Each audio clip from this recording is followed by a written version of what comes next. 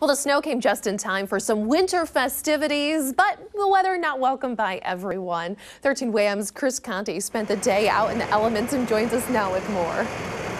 And Rachel, what a difference a few hours make. The snow has let up, the wind has died down, and you can actually start to see pavement on a lot of roads out here. Still, though, we were long overdue for a good snowstorm, and that's exactly what we got today.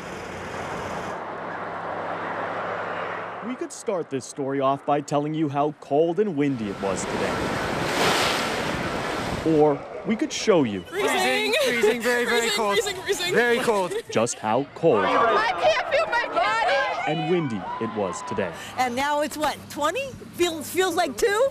Somewhere along the shores of Charlotte Beach, the term lake effect took on a whole new meaning. Can you feel your toes? Or your No, I'm numb. I'm tingled. It stings. They're crazy. Absolutely crazy. I'm originally from Texas and I can't believe they're doing this. Never again. Never again. For hundreds of polar plungers, Lake Ontario might as well have been the Arctic Ocean. It's freezing. It just stings. It burns. This is ridiculous. I should never have done this. But we've had a wonderful winter. So we thought, yes, we have. If all this seems a bit too chilly for you, And they said this year was the worst yet, so it was bad. how about some actual chili? Little beef brisket, pork shoulder. What could be hotter on a cold day in February than a chili cook-off? Be careful what you wish for, because you might end up getting it.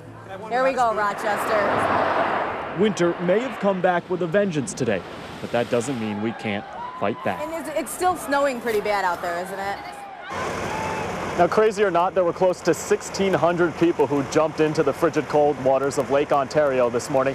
They ended up raising over $220,000, and all of that money went to Special Olympics of New York.